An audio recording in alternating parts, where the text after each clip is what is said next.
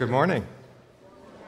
It's good to be back with you here for Divine Service this week. I missed last week. Thanks for your patience. We didn't have surgery. We actually went through a bunch of tests for Naomi, and then actually determined this week that she still needs surgery. So we're going to drive back after Bible class today to Cincinnati and have surgery tomorrow. So your prayers are welcome for that. But it's good to be here today to be edified before all of that. I don't have Ethan, no organist today, so sorry. He's in Nebraska at school, so he starts on Monday as well. That's tomorrow. Though, you maybe shouldn't be too envious of him. It's going to be 104 there tomorrow. So, would you rather just sing along with recording or be in Nebraska in 104 degrees? Trade-offs, right? Good. Today, we're going to actually change Divine Service setting, but not to one that you don't know, but to one that you probably know if you've been around any length of time pretty well. Divine Service setting 3. This was old page 5 or 15 from the Lutheran hymnal. So I think it'll be pretty easy for us to sing a cappella, certainly easier than the one we've been using, Service 1. So that's why. But let's begin with a hymn of invocation. From depth of woe I cry to thee, hymn 607.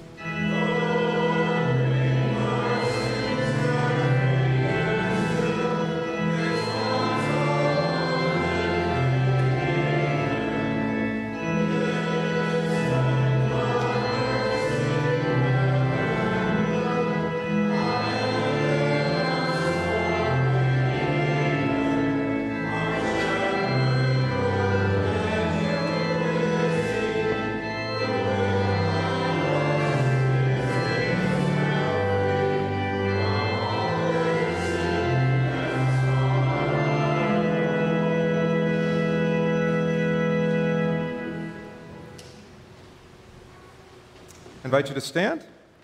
Again, our divine service follows the order of divine service setting 3, page 184.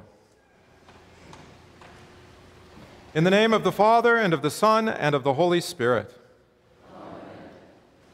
Beloved in the Lord, let us draw near with a true heart and confess our sins unto God our Father, beseeching him in the name of our Lord Jesus Christ to grant us forgiveness. Our help is in the name of the Lord. I said, I will confess my transgressions unto the Lord.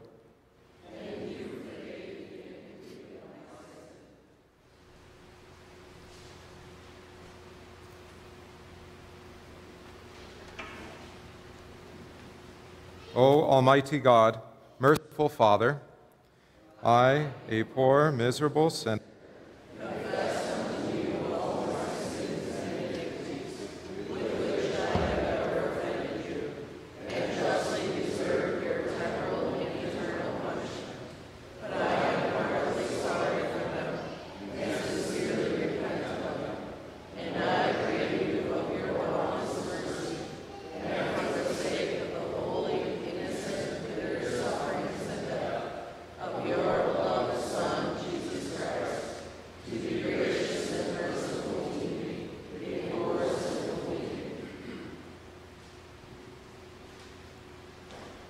upon this your confession, I, by virtue of my office as a called and ordained servant of the Word, announce the grace of God unto all of you, and in the stead and by the command of my Lord Jesus Christ, I forgive you all your sins.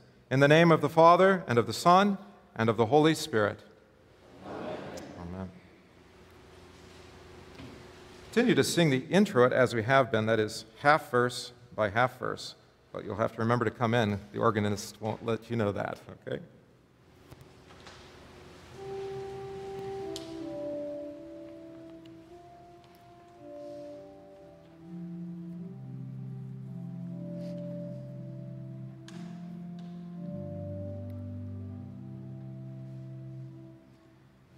God is in his holy habitation. He settles the solitary in a home. The God of Israel, he is the one who gives power and strength to his people. God shall arise, his enemies shall be scattered, and those who hate him shall flee before him. But the righteous shall be glad, they shall exult before God. They shall be jubilant with joy. O God, when you went out before your people, in your goodness, O God, you provided for the needy. Blessed be the Lord who daily bears us up. God is our salvation. Glory be to the Father, and to the Son, and to the Holy Spirit, as it was in the beginning, is now, and will be forever. Amen. God is in his holy habitation. He settles the solitary in a home. The God of Israel, he is the one who gives power and strength to his people.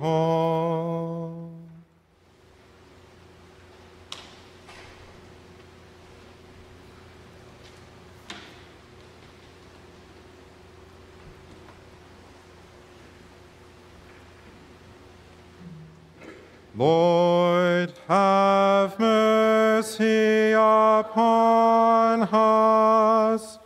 Christ, have mercy upon us. Lord, have mercy upon us.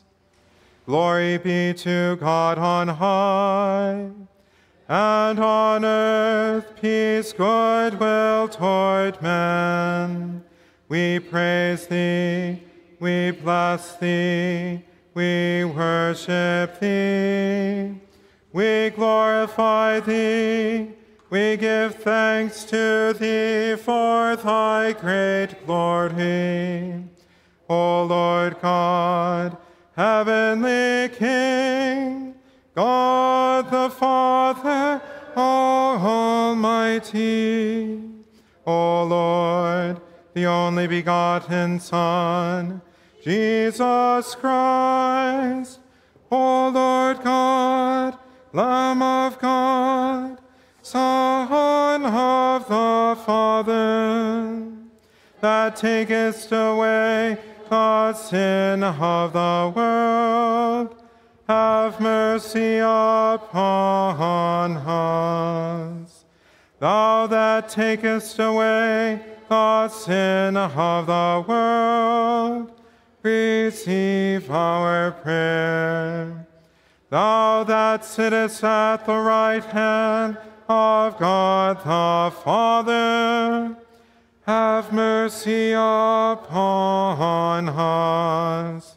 For thou only art holy, thou only art the Lord, thou only, O Christ, with the Holy Ghost, art most high in the glory of God the Father.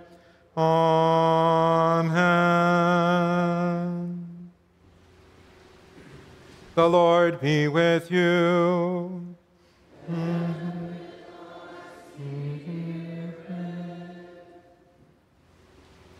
Let us pray. Almighty and everlasting God, always more ready to hear than we to pray, and to give more than we either desire or deserve, pour down upon us the abundance of your mercy, forgiving those things of which our conscience is afraid, and giving us those good things that we are not worthy to ask, except through the merits and mediation of Christ our Lord, who lives and reigns with you in the Holy Spirit, one God, now and forever. Amen.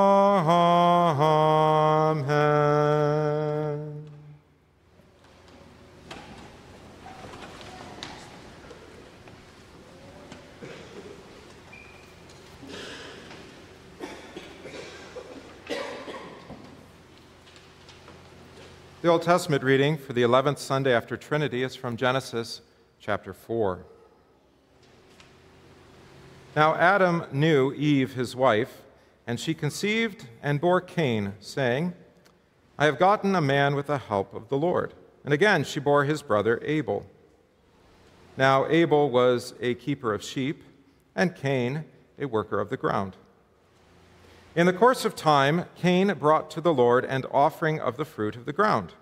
And Abel also brought of the firstborn of his flock and of their fat portions. And the Lord had regard for Abel and his offering, but for Cain and his offering he had no regard. So Cain was very angry, and his face fell. The Lord said to Cain, Why are you angry, and why has your face fallen? If you do well, will you not be accepted? And if you do not do well, sin is crouching at the door. Its desire is for you, but you must rule over it. Cain spoke to Abel his brother.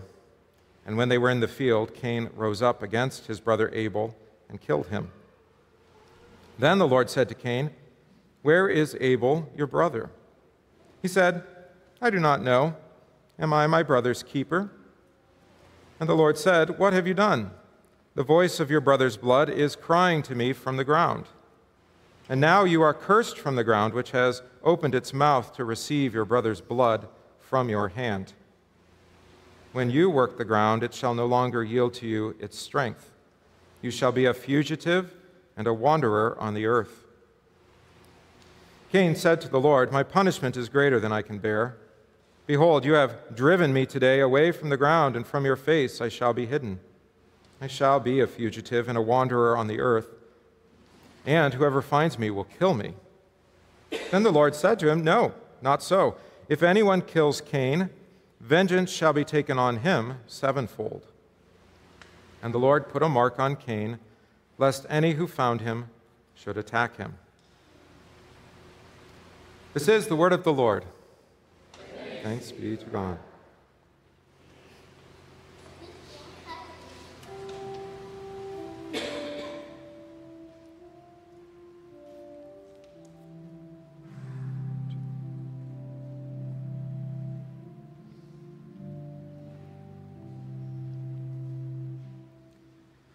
Offer to God a sacrifice of thanksgiving, and perform your vows to the Most High. Hear, O my people, and I will speak. O Israel, I will testify against you.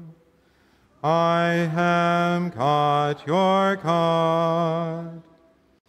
Not for your sacrifices do I rebuke you. Your burnt offerings are continually before me. I will not accept a bull from your house, or goats from your folds. For every beast of the forest is mine, the cattle on 1,000 hills.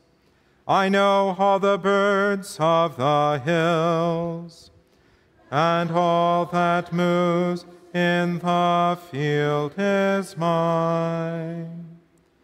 If I were hungry, I would not tell you, for the world and its fullness are mine. Do I eat the flesh of bulls, or drink the blood of goats? Offer to God a sacrifice of thanksgiving, and perform your vows to the Most High. And call upon me in the day of trouble. I will deliver you, and you shall glorify me. But to the wicked God says, "What right have you to recite my statutes, or take my covenant on your lips? For you hate discipline, and you cast my words behind you. If you see a thief, you are pleased with him, and you keep company with adulterers. You give your mouth free rein for evil, and your tongue frames deceit. You sit and speak against your brother. You slander your own mother's son. These things you have done, and I have been silent.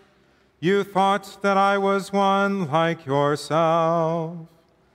But now I rebuke you and lay the charge before you. Mark this then, you who forget God, lest I tear you apart and there be none to deliver. The one who offers thanksgiving as his sacrifice glorifies me. To one who orders his way rightly, I will show the salvation of God. Glory be to the Father, and to the Son, and to the Holy Spirit, as it was in the beginning, is now, and will be forever. Amen. Offer to God a sacrifice of thanksgiving, and perform your vows to the Most High.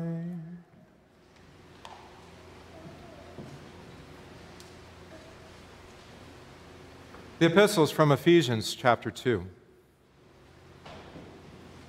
And you were dead in trespasses and in sins in which you once walked, following the course of this world, following the prince of the power of the air, the spirit that is now at work in the sons of disobedience, among whom we all once lived in the passions of our flesh, carrying out the desires of the body and the mind, and were by nature children of wrath like the rest of mankind. But God, being rich in mercy, because of the great love with which he loved us, even when we were dead in our trespasses, made us alive together with Christ. By grace you have been saved, and raised us up with him, and seated us with him in the heavenly places in Christ Jesus, so that in the coming ages he might show the immeasurable riches of his grace and kindness toward us in Christ Jesus. For by grace you have been saved through faith. And this is not your own doing, it is the gift of God, not a result of works, so that no one may boast. For we are his workmanship, created in Christ Jesus for good works, which God prepared beforehand that we should walk in them.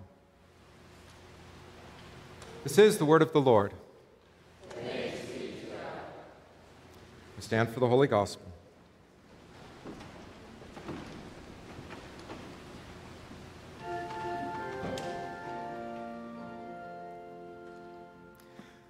Alleluia, alleluia,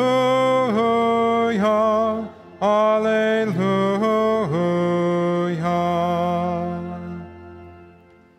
Lord, you have been our dwelling place in all generations. Alleluia, alleluia, alleluia.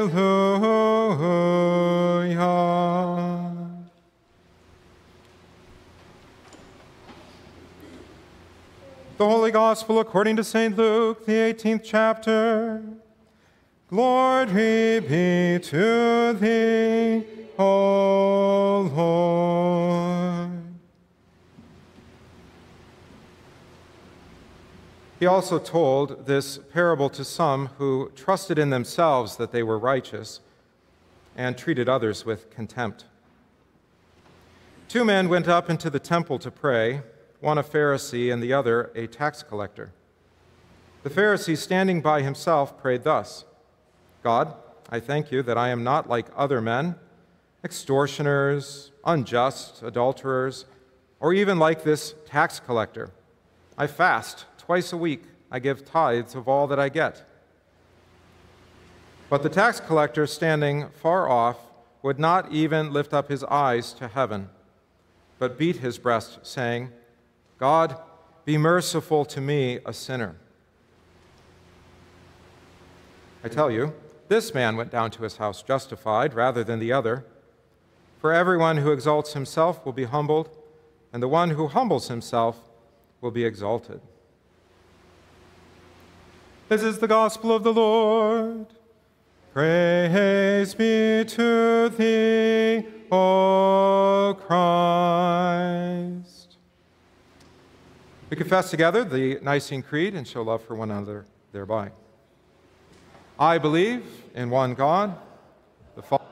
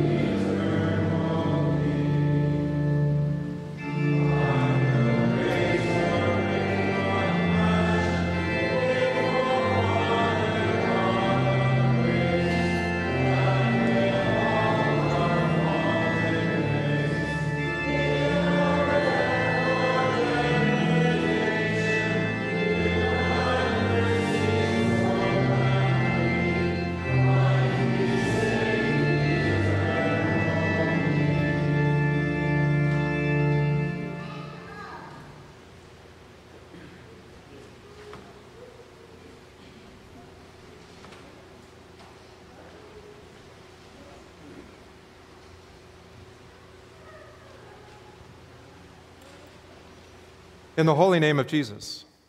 Amen. This is the word of the Lord that came to me, so that you may believe that Jesus is the Christ, the Son of God, and that by believing you may have life in his name. Amen.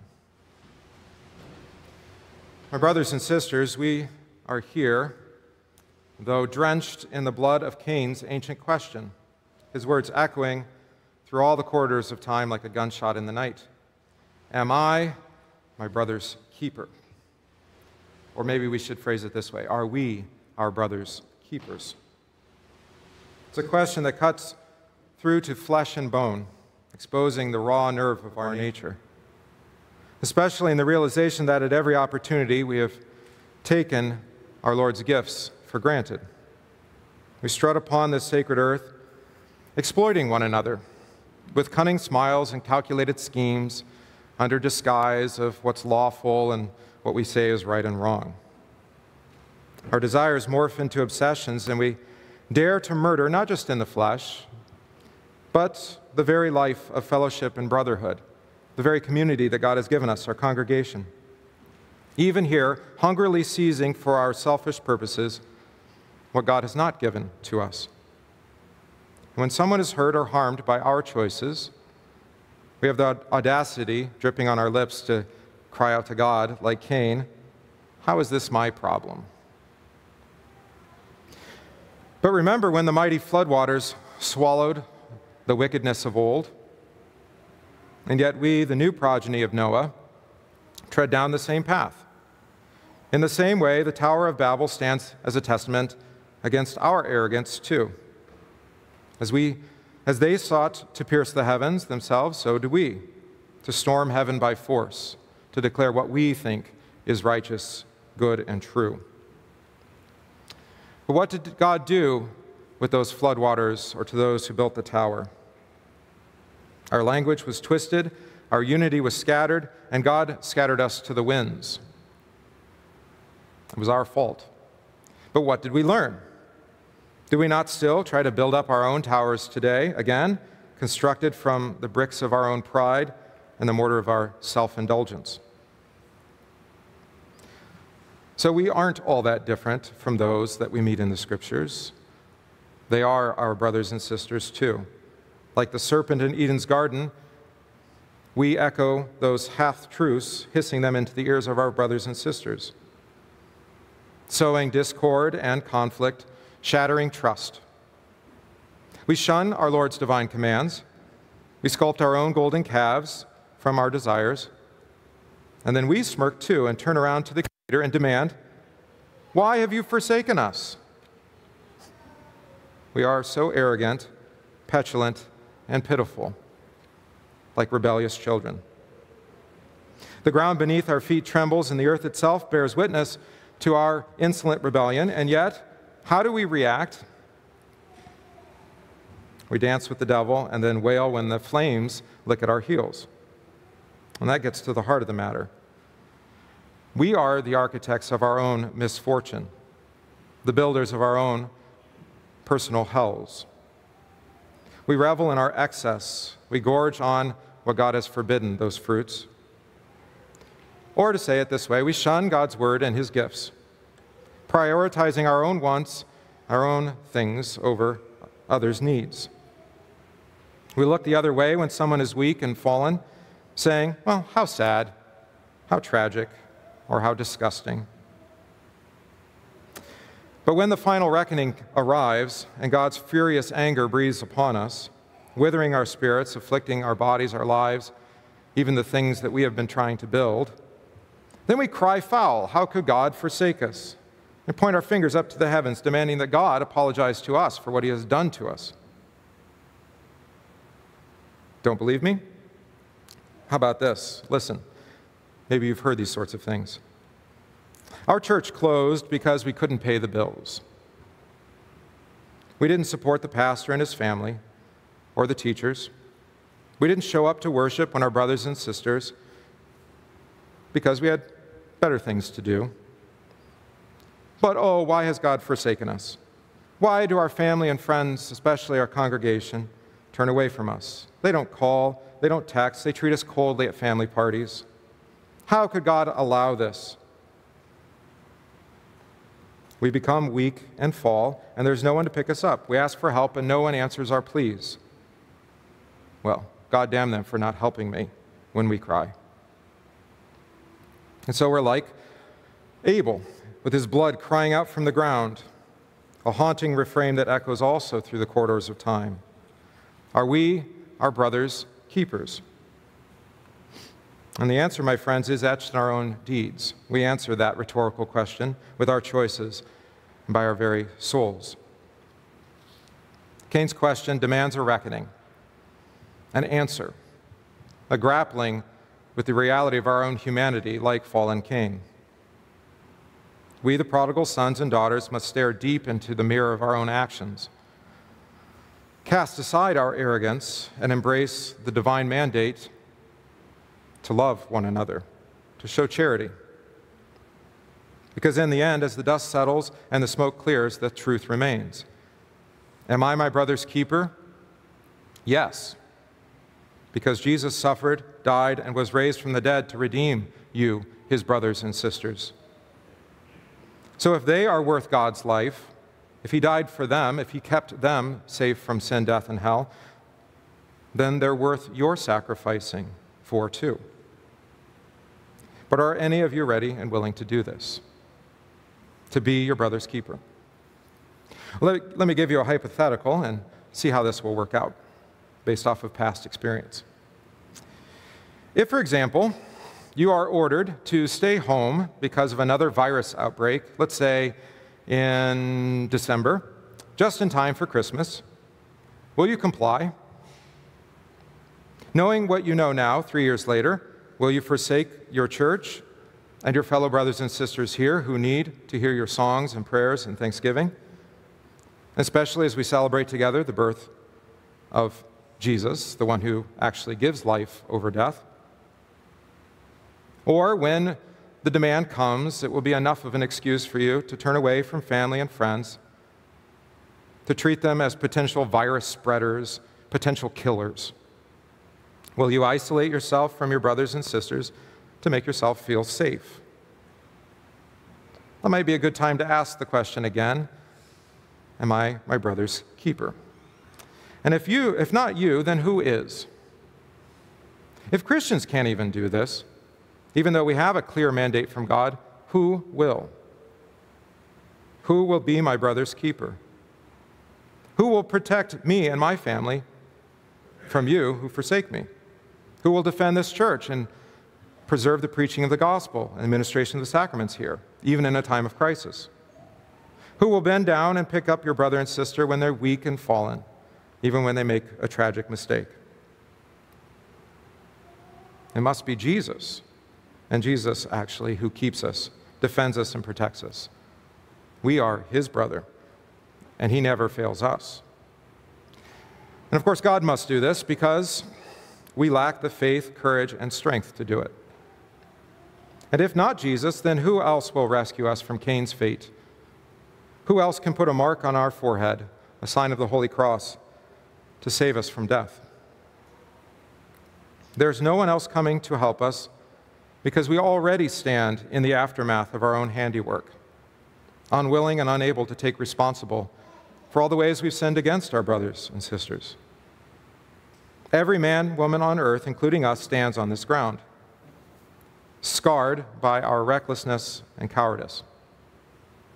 Cities of vanity rise like monuments to our fleeting desires, and the cries of those desperate in need are drowned out by the cacophony of, well, what we think we want, our excess.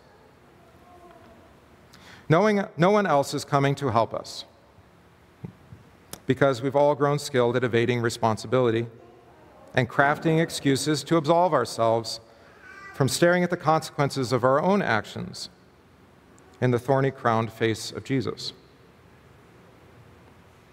So the words of Eden's rebellion still spill out of our mouths day after day, a confession of sin about the choices we've made and the paths we've taken that take us farther and farther away from God.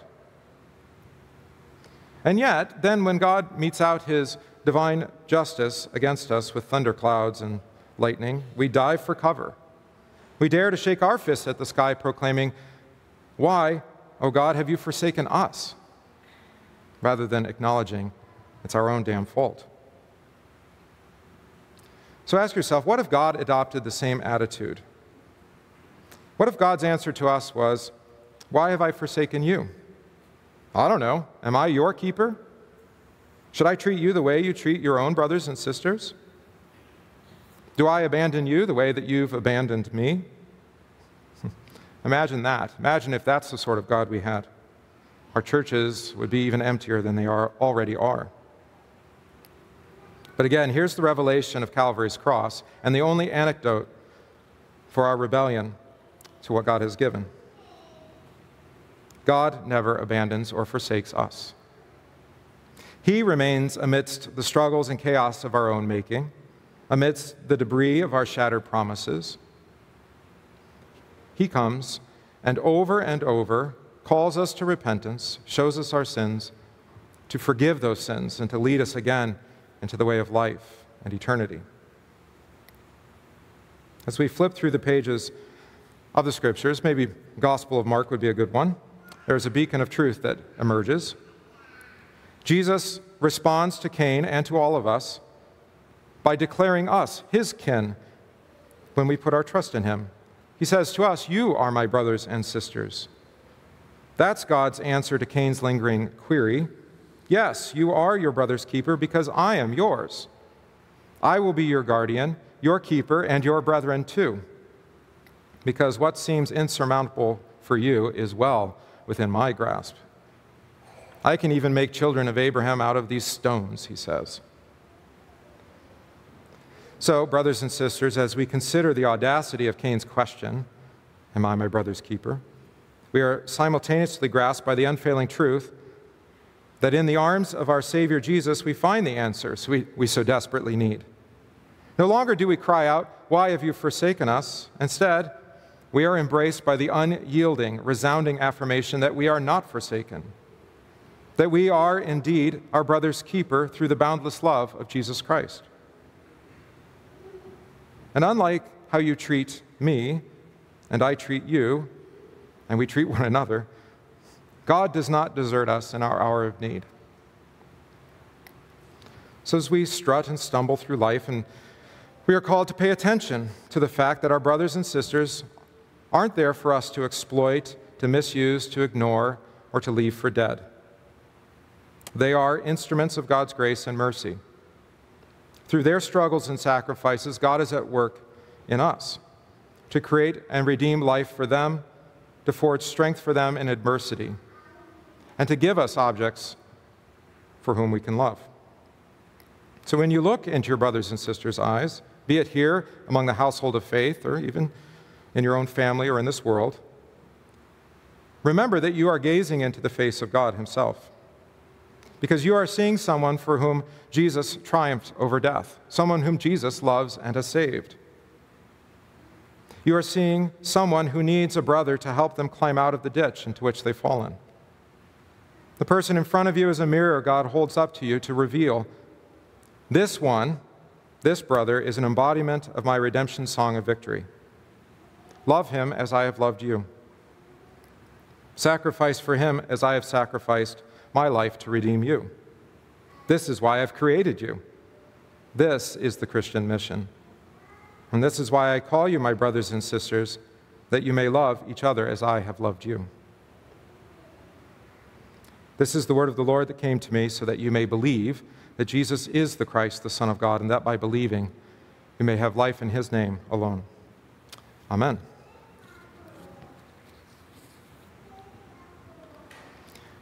I invite you to stand, and we'll sing the offertory. I have to remember everything that we do at this service, too.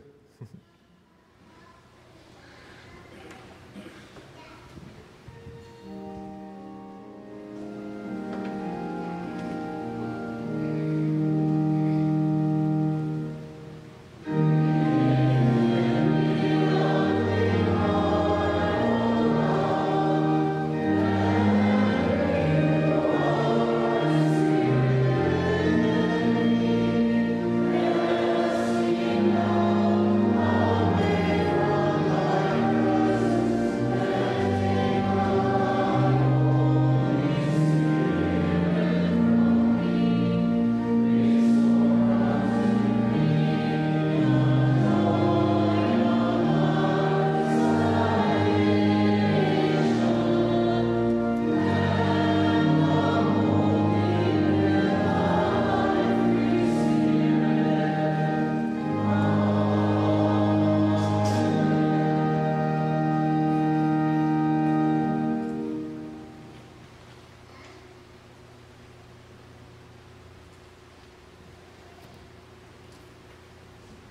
Let us pray for the whole Church of God in Christ Jesus and for all people according to their needs.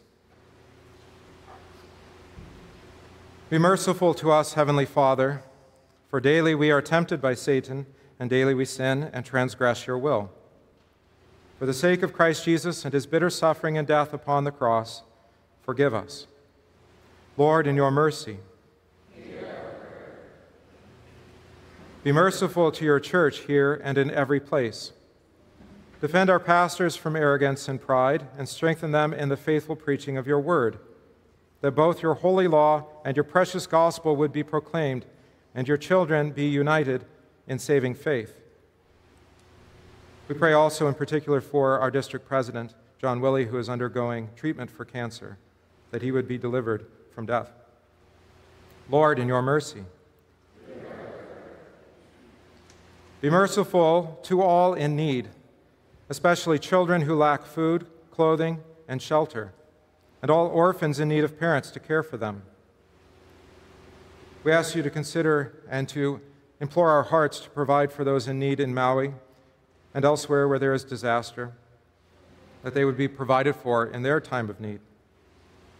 Heavenly Father, provide earthly fathers, mothers, friends, and neighbors to care for them, and give us generosity to serve as agents of your mercy and love to all those in need.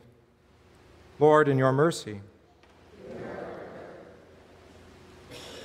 be merciful to our land, that those with any authority would exercise it with wisdom and righteousness, and that we would have peaceful days.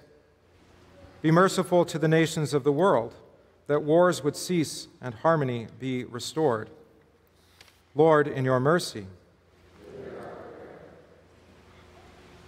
be merciful to the sick, the sorrowing, and the recovering, especially Joe, Melanie, Kelsey, Christopher, Marcy, Brad, Eileen, and Ron, Doug, Bev, Donna, Jim, Pat, Wendell, and Darlene. Naomi, who will be having surgery tomorrow. Our homebound Marcy, Marion, Dan, Paul, Dolores, Merlin, and Pauline. That as they are burdened by the difficulties and hardships of life in this fallen world, they would receive not only temporal relief, but know the forgiveness of their sins and have the constant hope of eternal life in Christ Jesus. Lord, in your mercy, be merciful, O Lord, to all those who rejoice in your many gifts, especially this week, praying with those celebrating their birthday, Jerry, Nicole, Dan, Michael, and Heaven, those who rejoice in the gift of new life and baptism, Linda, Kaylee, and Richard, those who will celebrate wedding anniversaries, Dale and Ann, Russ and Amy, Keith and Tammy. Indeed, we pray for all the households of our church, but especially this week with David, Sylvia, Kevin, William, and Eugene. Lord, in your mercy, Lord, be merciful to our neighbors, especially those who have sinned against us and done us harm. Give us patience and strength to deal with them gently and humbly, readily forgiving as we have been forgiven. Lord, in your mercy, be merciful to those who commune this day, that they may receive the forgiveness of their sins in this blessed sacrament. Lord, in your mercy. O Lord, if we trust in ourselves for righteousness, we are lost and dead in our sins. Yet you mercifully draw us to yourself in repentance and hear the cries of those who trust in your Son. Grant us humility that we may not exalt ourselves or treat our brothers and sisters with contempt. Rescue us from every evil and bring us into your kingdom as your beloved children. To you alone be all glory, O Father, with the Son and the Holy Spirit, now and forever. Amen.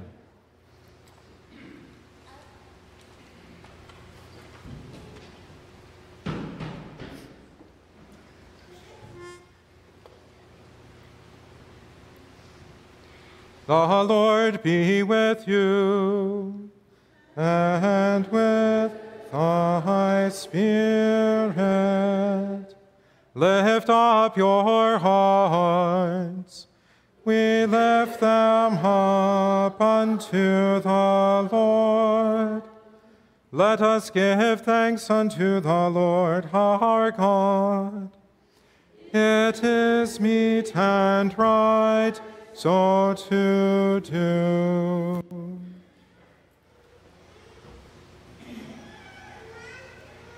It is truly meet, right, and salutary that we should at all times and in all places give thanks to you, Holy Lord, Almighty Father, everlasting God, through Jesus Christ our Lord, who on this day overcame death and the grave, and by his glorious resurrection opened to us the way of everlasting life. Therefore, with angels and archangels, and with all the company of heaven, we laud and magnify your glorious name, evermore praising you and saying, Holy,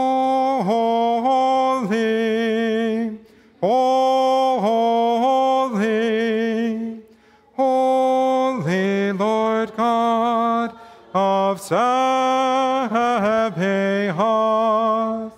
Heaven and earth are full of thy glory. Hosanna, Hosanna, Hosanna in the highest. Blessed is he, blessed is he, blessed is he that cometh in the name of the Lord. Hosanna, Hosanna, Hosanna in the highest.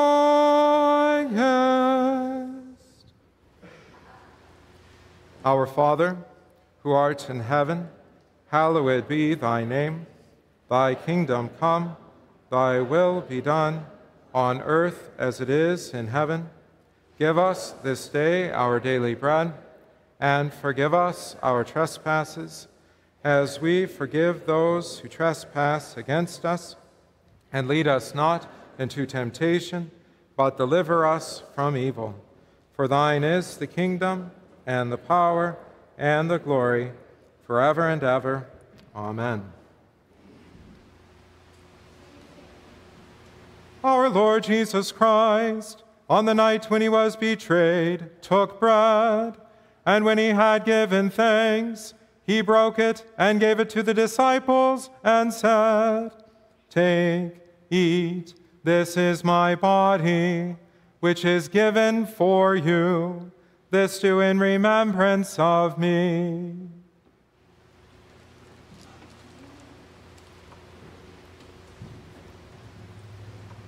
In the same way also, he took the cup after supper, and when he had given thanks, he gave it to them, saying, Drink of it, all of you.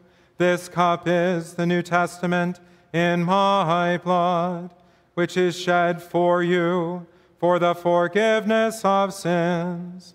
This do as often as you drink it in remembrance of me.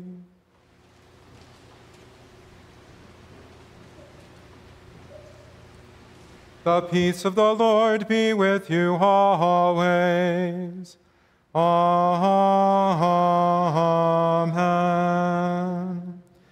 O Christ, the Lamb of God, that takes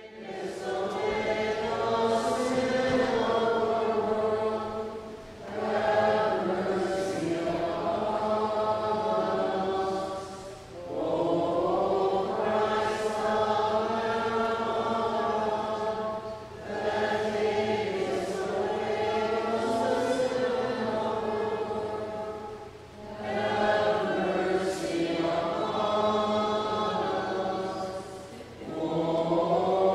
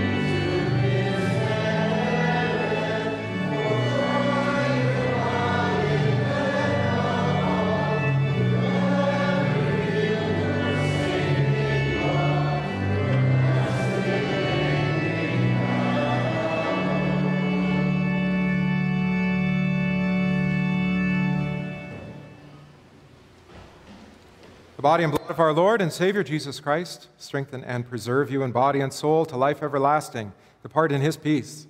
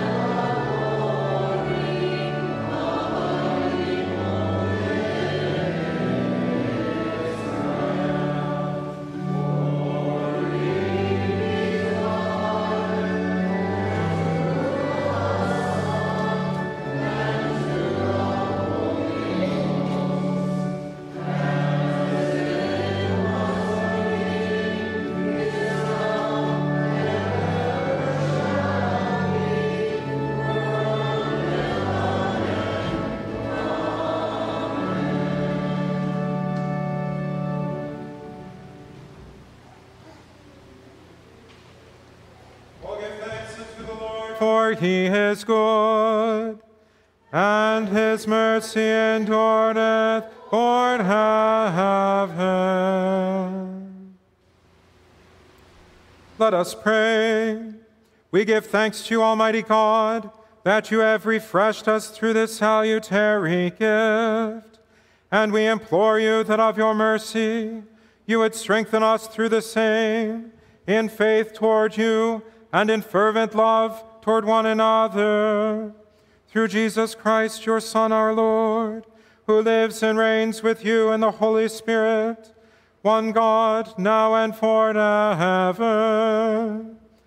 Amen.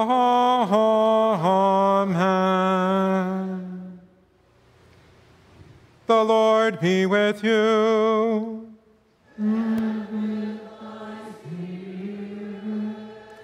Bless we the Lord.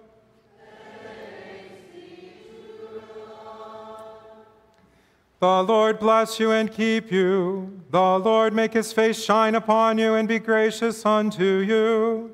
The Lord lift up his countenance upon you and give you peace. Amen. Amen. Amen.